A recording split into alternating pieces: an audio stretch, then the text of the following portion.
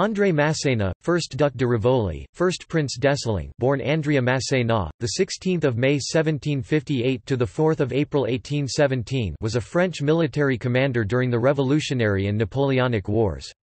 He was one of the original 18 marshals of the empire created by Napoleon, with the nickname L'Enfant chéri de la Victoire, the dear child of victory. Many of Napoleon's generals were trained at the finest French and European military academies, but Masséna was among those who achieved greatness without the benefit of formal education. While those of noble rank acquired their education and promotions as a matter of privilege, Masséna rose from humble origins to such prominence that Napoleon referred to him as the greatest name of my military empire. His military career is equaled by few commanders in European history. In addition to his battlefield successes, Masséna's leadership aided the careers of many. A majority of the French marshals of the time served under his command at some point.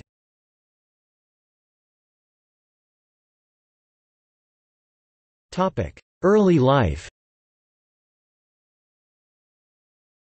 André Masséna was born in Nice, which was part of the Kingdom of Sardinia at the time, on 16 May 1758. He was the son of shopkeeper Jules Masséna, Giulio Masséna, and Marguerite Fabre. His father died in 1764, and after his mother remarried, he was sent to live with father's relatives. At the age of 13, Masséna became a cabin boy aboard a merchant ship. While aboard, he sailed in the Mediterranean Sea and on 2 extended voyages to French Guiana. In 1775, after 4 years at sea, he returned to Nice and enlisted in the French army as a private in the Royal Italian Regiment. By the time he left in 1789, he had risen to the rank of warrant officer, the top rank achievable by non-noblemen. On August 10 of that year, he married Anne-Marie Rosalie Lemaire, daughter of a surgeon in Antibes, and lived with her in her hometown. After a brief stint as a smuggler in northern Italy, he rejoined the army in 1791 and was made an officer, rising to the rank of colonel by 1792.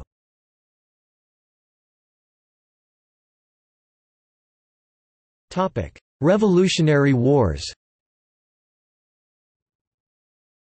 When the French Revolutionary Wars broke out in April 1792, Masséna and his battalion were deployed along the border to Piedmont.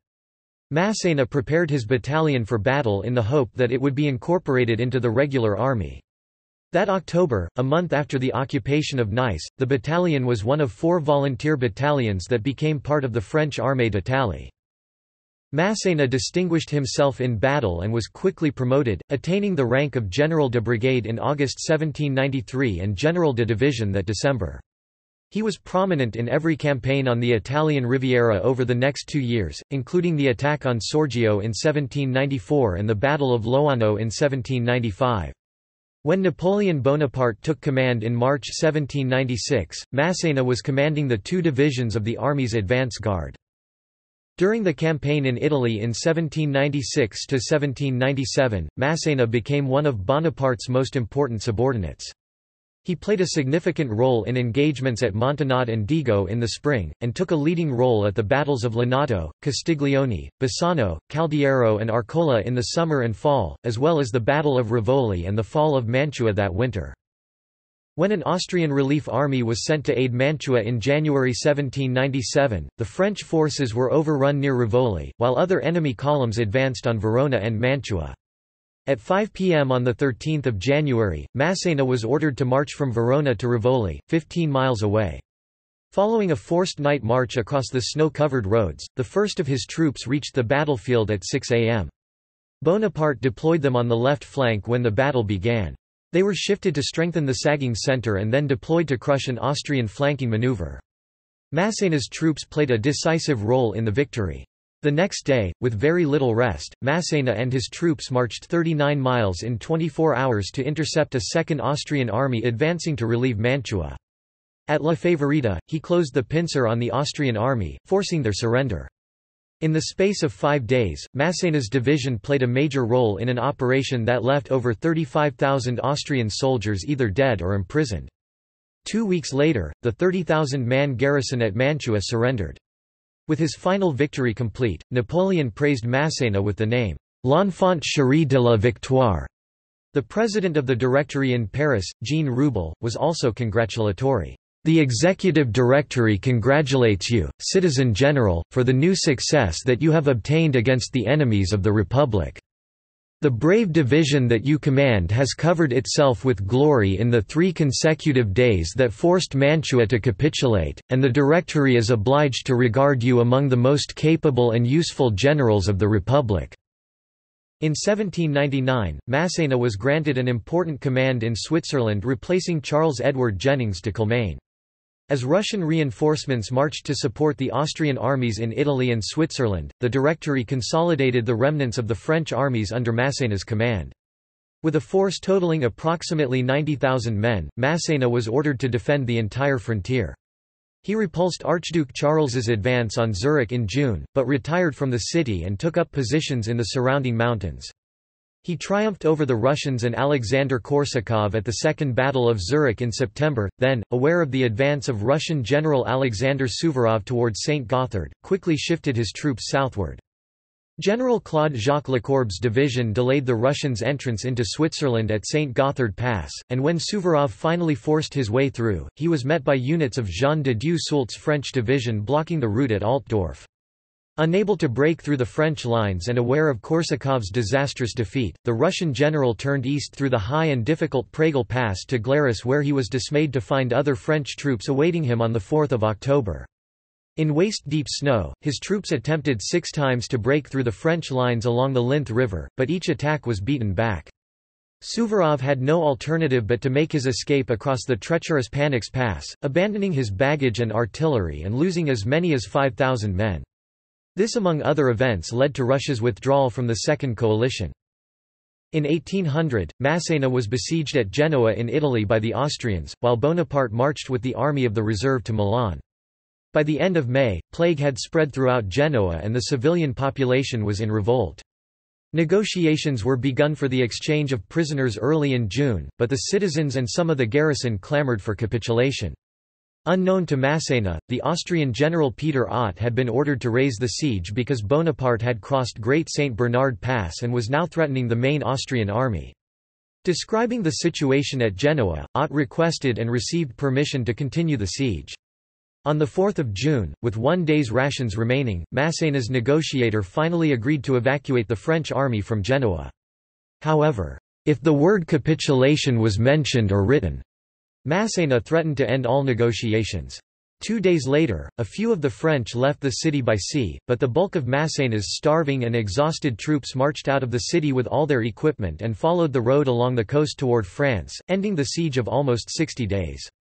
The siege was an astonishing demonstration of tenacity, ingenuity, courage, and daring that garnered additional laurels for Masséna and placed him in a category previously reserved for Bonaparte alone. By forcing the Austrians to deploy vast forces against him at Genoa, Masséna made it possible for Bonaparte to cross Great St. Bernard Pass, surprise the Austrians, and ultimately defeat General Michael von Mielos's Austrian army at Marengo before sufficient reinforcements could be transferred from the siege site.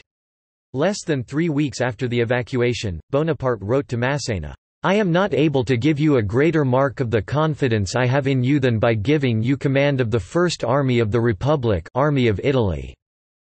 Even the Austrians recognized the significance of Masséna's defense. The Austrian chief of staff declared firmly, "You won the battle, not in front of Alessandria but in front of Genoa." Masséna was made commander of the French forces in Italy, though he was later dismissed by Napoleon.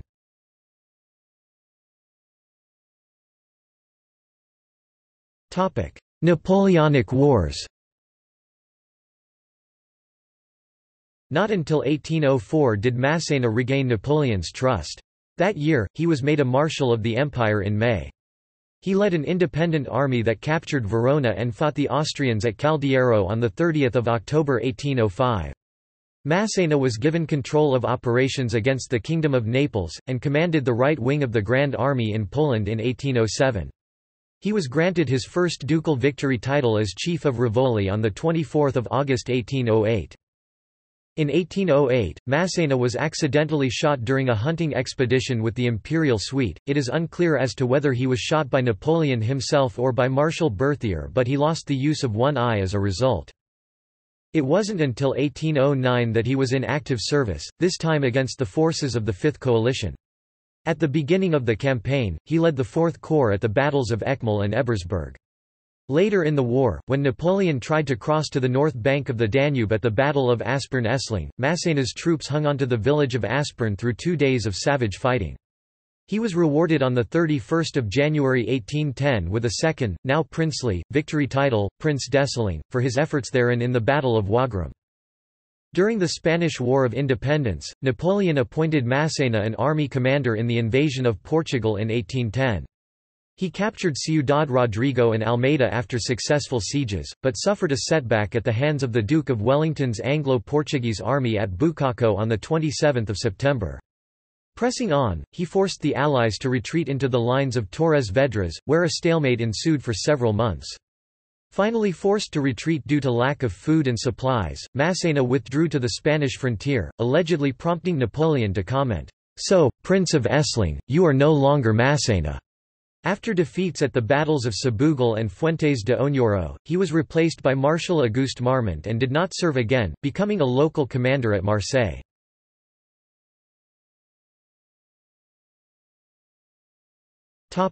Retirement. Masséna retained his command after the restoration of Louis XVIII. When Napoleon returned from exile the following year, Masséna refused to commit to either side and kept his area quiet. The day after Napoleon's second abdication on the 22nd of June 1815, he was named head of the National Guard in Paris by the Provisional Government, but was soon replaced upon the return of the Bourbons. He was disinclined to prove his royalist loyalties after the defeat of Napoleon. He was a member of the court-martial that refused to try Marshal Michel Ney.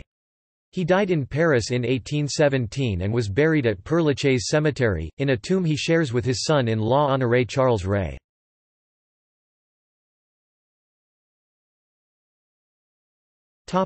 Family. Masséna's wife stayed at their home in Antibes during his campaigns. Their first child, Marie-Anne Elizabeth, was born on 8 July 1790, but died only 4 years later. Their first son Jacques Prosper, born 25 June 1793, inherited his father's title as second Prince d'Essling on 3 July 1818. Victoire Theclé was born on 28 September 1794 and married Honoré Charles Ray on 12 September 1814. François Victor, born on 2 April 1799, became second Duc de Rivoli, third Prince d'Essling, and married Anne Dibel on 19 April 1823.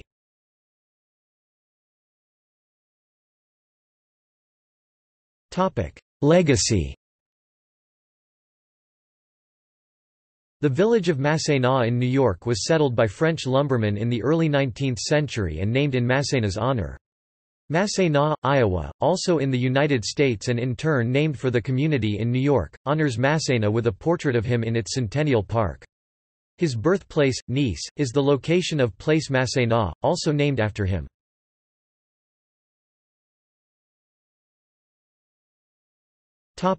In literature. Masséna is mentioned and/or appears in several of Sir Arthur Conan Doyle's Brigadier Gerard stories, including How the Brigadier Saved the Army 1902.